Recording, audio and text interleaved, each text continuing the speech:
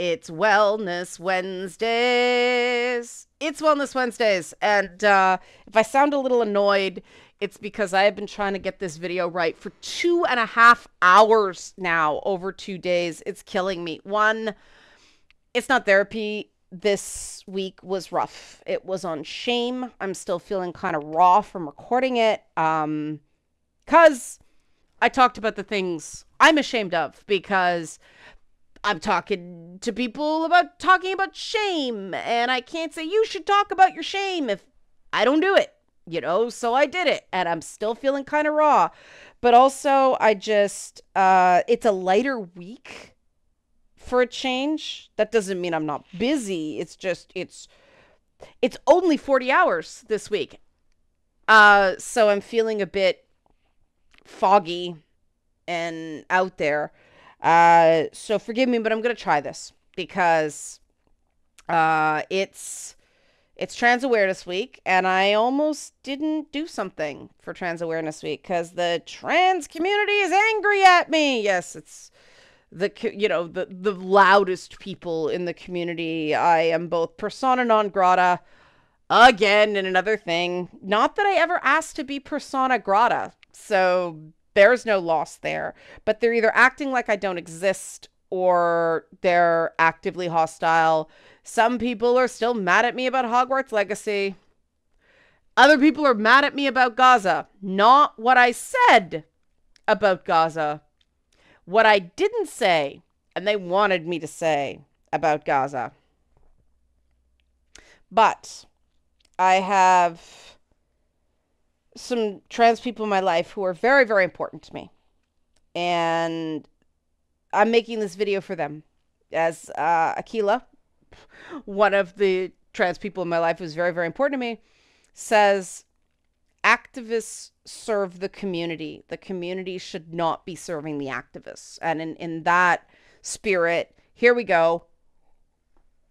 We're talking trust and talking about social issues. How to build trust to talk about social issues.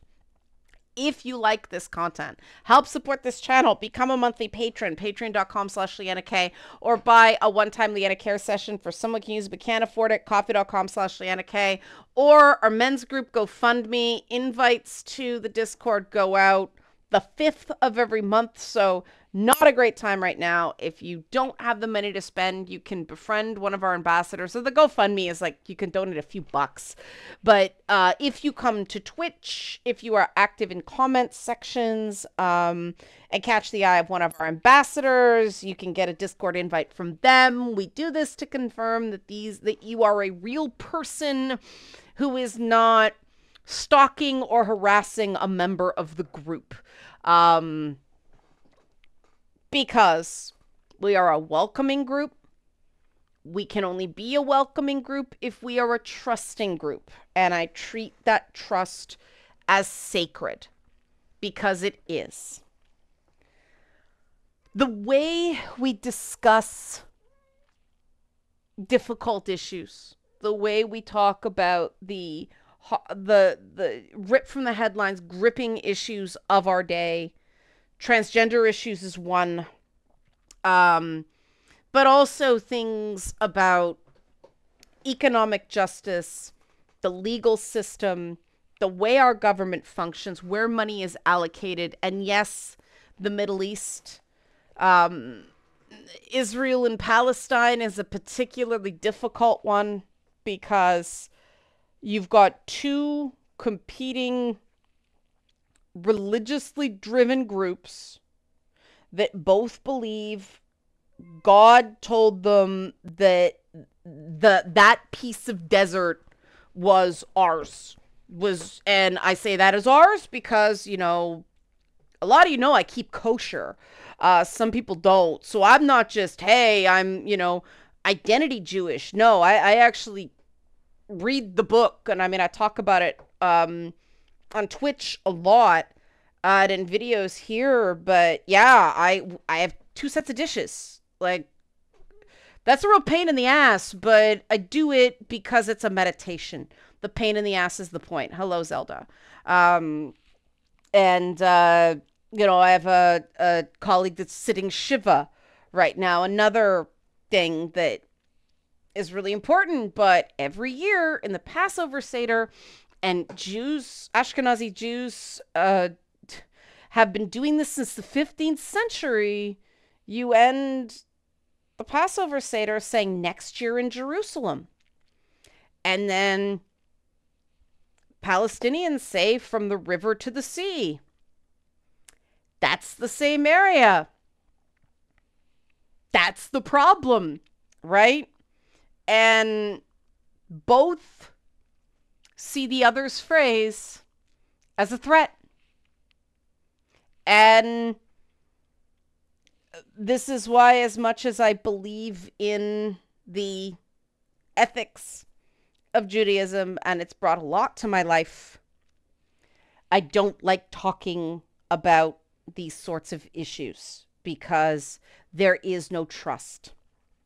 And I am more concerned with combating and reducing both anti-Semitism and Islamophobia here, this community, and then, in North America, in the West in general, because I can do something about that.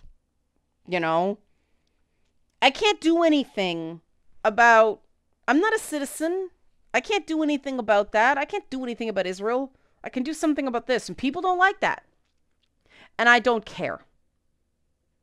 Because they don't have to like it. You can only work with people who will work with you.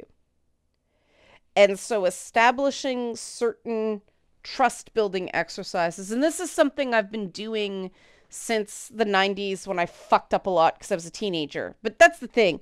I know how much I fucked up a lot when I was a teenager. But we were actively told not to do some of the things that people do now. We always got told, don't scare the straights. Don't freak the mundanes. Don't get in people's faces. One, because it was a personal safety issue. And that's why I am at odds with certain wings of trans activism right now, because I see activists as the people that go out and scream at people. I see advocates as the people that go and build the bridges and have the one-on-one conversations like we did in Canada with marriage equality. That's what they did before there was majority support for marriage equality in Canada. Advocates went MP by MP and convinced them that it was the right thing to do, not the popular thing to do. And that's what I think we have to do with trans issues and trans rights and trans dignity now, is we have to have the individual conversations with people, because I've seen the numbers. I know that some of these positions are unpopular. And so I'm not going to get in people's faces about it. I'm even changing my language from transphobia to anti-trans, because someone being afraid is valid. Someone just being hateful isn't. And, a lot of people in conversations I've been having, this is something I learned because I had conversations. I built trust. I had the conversation. They said, if somebody is agoraphobic, they don't hate open spaces. They're afraid of them. If someone's arachnophobic, they don't hate spiders. They're terrified of them. That's a good point. I can make that adjustment. And that's the first way you build trust. You adapt language so that the people you are so-called reaching across the aisle to are not getting agitated any more than necessary, because it's already going to be hard. It's amazing how many people with the Israel-Gaza thing, I say, can you just not use certain words? Like, please, for my benefit, not use certain words. And they keep using them. And I'm not putting them in this video because I know if I do, the comments will be full of trolls going, that word, that word, that word, that word. Unfortunately, there is a lost cause building trust there, and that's a big problem with the area, as you got two sides who just hate each other, don't trust each other, and have been killing each other for about 100 years. We think it goes back to the founding of the State of Israel, but it doesn't. The beginning of the 20th century, there were already huge amounts of violence in that area, which is why the British ceded control of it, and there's nobody's hands are clean there. You know, Jewish terrorist groups were terrible. Arab groups were terrible. Nobody's hands are clean. Everybody's done bad stuff. Everybody has legitimate grievance there. The thing I've found is that the conversations I have had in person, I've got, you know, a really good friend who self-identifies as Palestinian. Her family's Israeli citizens, but they're Arab. The conversations we've had in person have been great and compassionate and healing. And as you can imagine, they sound very different than what's been going on online. And the core of those is, yeah, both sides did bad stuff to each other. No. If you can't even acknowledge that, you're not going to build trust. The reason trust is sacred is because it's vulnerable. Asking someone not to do something means they may just outright ignore you. And if you don't, and that's the reason a lot of people give me for not doing it when I tell them, tell them you don't like it. Ask them to stop. But what if they don't? Well, then they're not your friend. And, that's the fundamental difference between where I'm at in my journey and where a lot of other people are. I think they don't want to have to admit themselves that their friends aren't their friends. And I'm compassionate with that because I remember how hard that was to realize that myself. But I've moved on since then, and getting rid of the shitheels who were terrible for me means, yeah, it was lonely, but I've met much better people and gotten closer to some people who were staying away because they didn't like the people I was associated with for good reason. If you've got bad people around you, good people aren't going to trust you as much. That's a really tough lesson I had to learn. I had to learn to exercise more judgment. And part of that is just basic, look, can you not say that? Because I don't like it, and here's why. Here's why is an important part. Like, I talk about not liking the word bitch because I think it's lazy. I flag every time the word should comes out of my mouth. Sometimes, yeah, should is appropriate, but it's overused. Change my language on anti-trans versus transphobic, but then it's something like, if somebody gender critical prefers to be called gender critical than TERF, all right, I'm not gonna stand by TERF. I was a dick about that in the past. I didn't realize I was being a dick. I realize now that was not productive. Why am I doing that? That's just spite. So I stopped. And some people would disagree, but they have a TERF. No, because I don't consider them a feminist, but they want to be called gender critical. Fine. They don't like the term cisgender.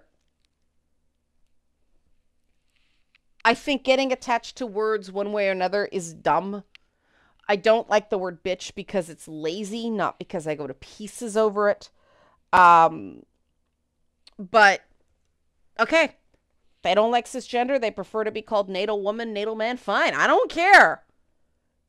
I don't care. This is not a hill I'm going to die on. And some people could be very offended by that. But I don't have to persuade people who are already on board. I got to build bridges with people who don't agree with me, but are open to being persuaded. And I've had a lot of really productive conversations with people lately who have been confused by the more mainstream trans messaging, muddling whether it's innate or a choice. It's innate. And we've had some really great conversations where they felt better afterwards. And that's awesome. And that's the other thing about building trust, is that sometimes you do have to be in 100% listening mode and not needing to be heard mode. And this is hard if you've got any sort of trauma. One of the things I get really depleted by is the amount of, and I love listening. I love learning about people. I am aware I don't get heard enough, where I'm just talking me as a person. You know, I'm not tailoring a message for some audience just to be able to be blah and be weird and talk in the weird way I do. I don't spend enough time in that skin, as opposed to the one where I'm just trying to be useful. Yay, Ringo on Blue Eye Samurai. Trying to be useful or productive or manager hat, you know, let's build consensus, let's keep the team happy. I understand I have a deficit there. I'm working on that. But when you are having a difficult conversation about social issues and you have the opportunity to be an ear for someone, take it. It builds trust. I'm working on my relationship to the way people are like, are you okay? Sometimes with personal clients. And at first I felt like, oh, wow, I gotta stop being a little bit so honest about things because they're worried. I don't want to worry them. And then I'm like, no, wait a minute. You've forgotten your mandate. You are not a therapist. You're a artist coach, and you're a peer counselor, and you're a mentor. And those are personal connections. And it is affirming to them to ask me if I am okay. That's allowing them to be a whole person and not just someone who is constantly on the receiving end of help. They are offering, take it. It's a win. It helps both of you. And that is something I had to kind of prop the door open on, because of, you know, the people, and I think everybody can understand this, the people that I've let in the past that I let in too quickly, and they didn't deserve it, and they burned me with stuff I told them in private. I don't think the people, you know, the people close to me now would do that now. And that's a nice feeling. You know, we've had our disagreements and no one goes on social media and rips each other. And, you know, I am very vigilant against manipulative team members. And I don't believe people mean to do it, but there's a lot of manipulative behaviors that are not seen for what they are. And so ferreting those out has been a worthwhile time. But yeah, allowing someone the opportunity to listen helps build their strength. And it's not just about what you're giving. You have to really be tuned in to receive. Receive information, receive a perspective, receive empathy. And it's amazing how many people, when talking about these social issues, reject legitimate compassion. Not bullshit. Not, I'm sorry you feel that way. You know, people trying to connect, going, now they might not know how you feel. They might be wrong, but they're trying. They're trying to connect to you on a personal level, and that's important for building trust. Now, have you noticed it's all about being vulnerable, receiving all that stuff? It's like, but when do I get to talk? When do I get to make my point? This is not about making your point. This is about building trust. And this is the step that people skip. This is, I believe, why people read things into the things I tweet that are not there. Because, you have to collect information about a person's circumstances and then verify that you understand before you open your mouth and state an opinion. And so many people, I mean, yes, opinions are like assholes. Everybody has one. And we start less informed with opinions. We all do. We all have opinions that evolve. My God, every time I think I get a handle on Baldur's Gate 3, it throws me another curveball, and it's just so much in that game. It's like, it's this big mess in my brain. And that's cool, because I'm learning a lot as dev from going through it, but it's frustrating, and it's way too big, and the map navigation is awful and could be fixed, and still I think it does deserve a lot of the accolades it's getting. Both can be true. And that nuance is also important. Extending those olive branches, extending, when I have to point out that something is reading in a certain way, I go out of my way to say, I absolutely do not believe you intended it this way. I am telling you it landed this way because I don't believe you intended it this way. And that is usually taken pretty well by people. During Gamergate, I was just happy to see people go from feminism is cancer to, sex negative third wave feminism is cancer. I'm like, that, I did that. You gotta pick your battles. But that's the thing. If you try to just force people, as Akila says, you try to coerce people instead of persuade people, you often end up pushing people in the direction opposite to where you want to go. If you come on with strident language and raw, and when people say I've mellowed, maybe that's the shift, because no, watch me on Twitch, I have not mellowed. I'm very still raw. But I do think that there's nothing wrong with me giving someone benefit of the doubt. Giving someone an inch is not giving them a mile, and no, they cannot take a mile.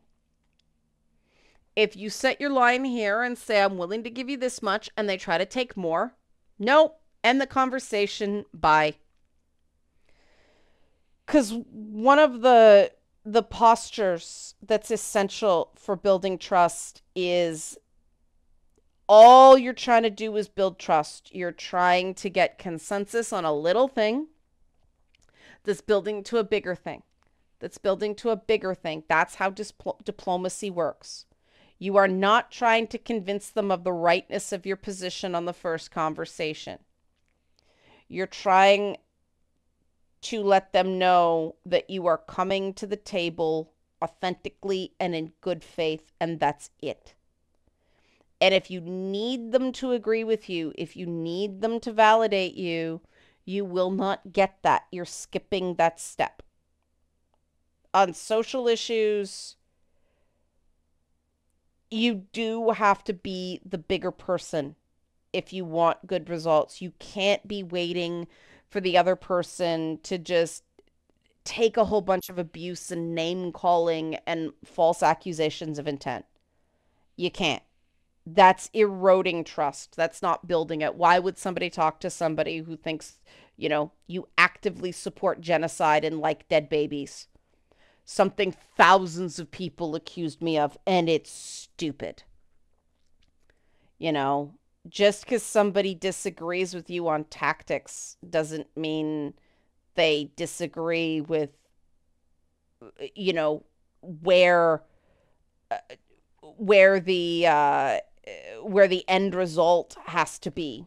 And we might disagree on the end result in that case, because to me, the status quo in Gaza is untenable. We can't go back to the conditions in that place on October 6th, period, end of story.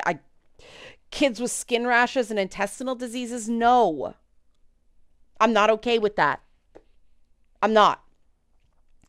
Um, but the idea that, if people really think I revel in dead kids, why are they even engaging? That's just bullshit. It doesn't make any sense on its face, which is why I think most of the people saying this to me don't really mean it. They're just trying to shame me. Bye-bye. That doesn't build trust. I'm not going to waste my time. Because the people who do give me a hearing, the people who are open to engaging with stuff that does make them uncomfortable, makes everybody uncomfortable. Nobody likes talking about things that involve death or despair or poverty or suffering. No feeling person does.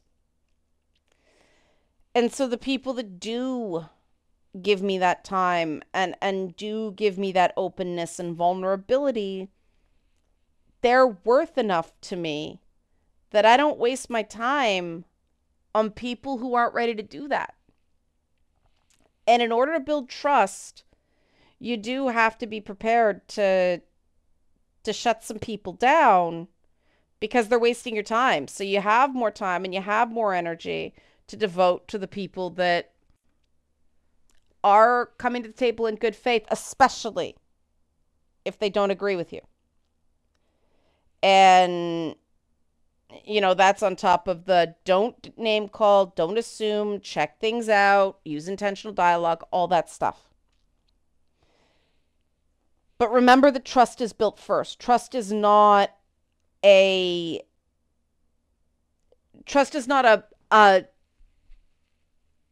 byproduct of debate. Trust is necessary for dialogue. And so I encourage you to try to build trust before you launch in to the difficult stuff by caring about language, by giving people benefit of doubt, by validating what you can validate. That I know you're not intending to do this. You seem to be coming at this and mean well. You don't seem, you seem to be coming at this from a good place. That all goes miles, which is why it's so strange to me that more people don't do it. That's when you have to question what their intents are, and finding out what someone's intents are for a conversation and doubling back to that and restating that of, look, we're still talking about understanding here, right? Not agreement, right? Okay. Going back to that first principle for the discussion, setting it near the beginning. What are you trying to accomplish here? And then going back to it when things are going off the rails or seem to be starting to. That's really another effective trust building technique as well.